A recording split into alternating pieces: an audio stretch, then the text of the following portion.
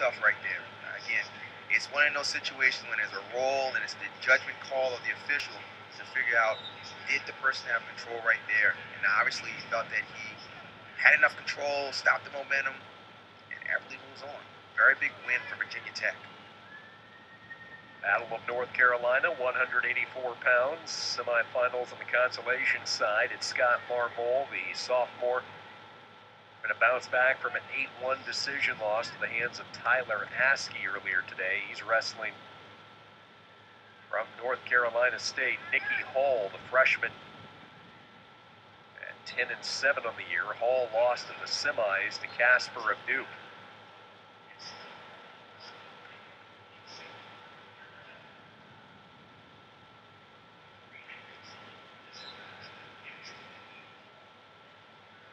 Hall second on the pack this year with 4 falls, including a couple of pins in ACC action. One of the falls against who he's staring down right now in Marmoll from North Carolina. Entered this tournament kind of hot, having won 6 of his last 8 matches dating back to January 11th. He sprained an ankle earlier in the year, and that really limited what he could do on the mat. In fact, he wrestled only twice, 2 matches before January.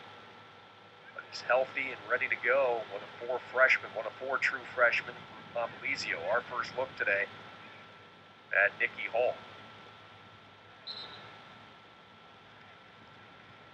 Nicky Hall, another Pennsylvania guy provided the seminary. His father, Nick, one of the great wrestlers. Remember his days back at Old Dominion. Heavyweight finished 5th at the NCAA tournament in '95. And the following year, he was ranked 3rd, but suffered serious spinal injury. The national quarterfinals could not continue that year. Great wrestler in his day, and now watching his son, enjoying his son's efforts in Raleigh, a career just getting started. See that front headlock applied by Nicky Hall. It looks pretty tight around that neck now. Marmoll wisely backpedals and gets to the safety of the out of bounds for a restart in the center. Marmoll, he takes shots, he takes high crotches, but he just doesn't get his hips underneath him as much as I'm sure Coach Mock and Coach Coleman Scott would like for him to have.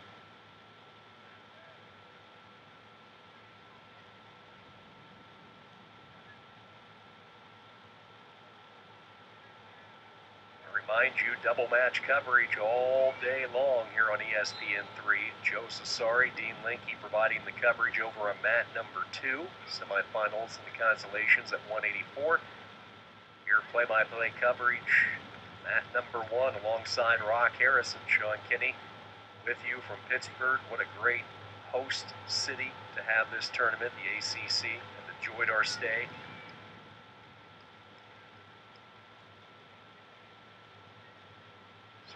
Excitement may be swelling for quite a team battle tonight for the finals.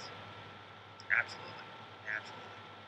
That's what makes conference wrestling so exciting. It's just you never know what's going to happen. Upsets here and there, pins here and there. Guys are scraping and fighting to get to the NCAAs. Hall of Marmoll continue to jockey. Let's kind of continue the conversation we left off as far as the preparation. We've already guaranteed a number of guys who will be heading to St. Louis, so now you wait for the brackets to come out.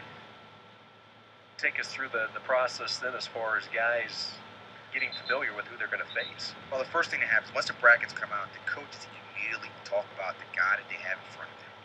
And so they get them prepped, and then the second thing that happens, they start to look ahead. Not to tell their wrestler who's next, but the coaching staff knows, well, the next person they may wrestle like this, or the other guy may wrestle like this. So it's the coach's responsibility to kind of know what may be ahead, but not really tell the wrestler what's ahead.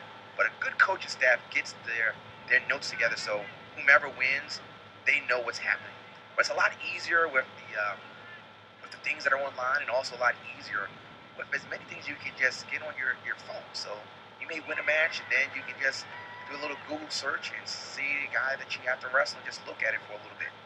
So again, a lot different than the older era where you would literally have to ask someone, do you have tape on this someone at the NCAAs, as opposed to right now when you can pull it up on your phone and see the next person that you want to wrestle.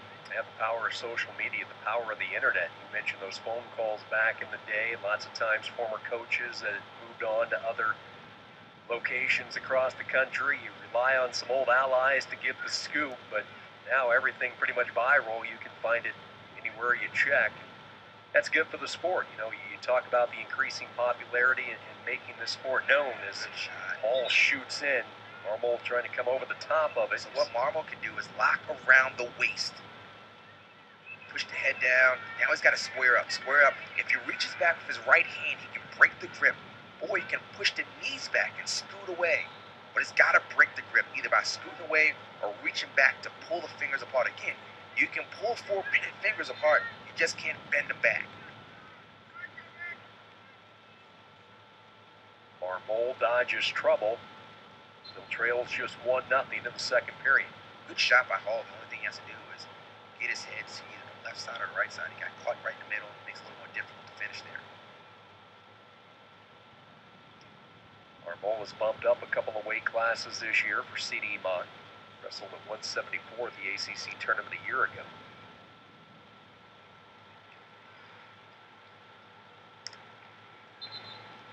Been a streaky on and off wrestler since returning from an injury in early January. Lost 4, won 4 in a row.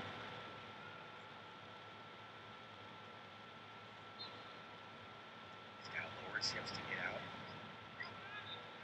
He just bent over. He's need to lower his hips. Lower his hips.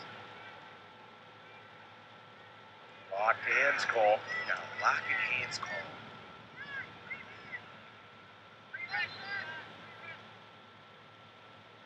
Locked hands call, and this will be Marmoll getting the point. Hall locking him up.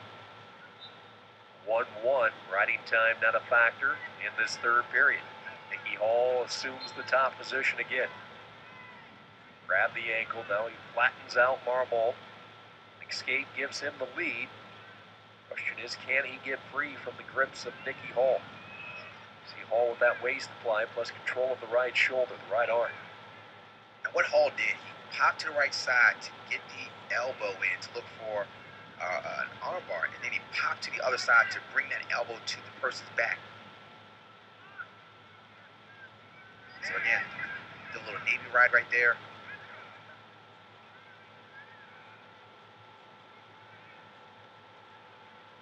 Almost locked hands again.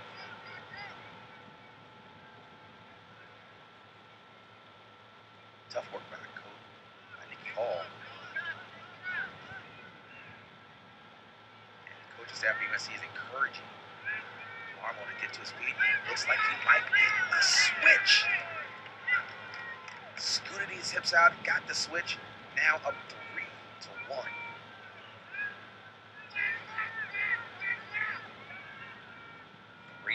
Lead late in the third period.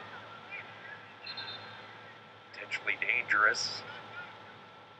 Left leg of Hall bent backwards, so they will restart in the center. Nicky Hall, all of a sudden trailing, is going to have to get something generated quickly. Okay. The official warned NC State. He came onto the inner circle, stomping his feet. That's easy. Once you come onto the inner circle, that's a warning for control the mat. Hall with that crossface, he has Hall completely flattened out. Hall slowly and gradually trying to get back to his base. But he is running out of time, and Marmoll of North Carolina going to pull off this victory in the third period. A solid win for the redshirt sophomore from Marietta, Georgia. Weight class that only had 2 spots.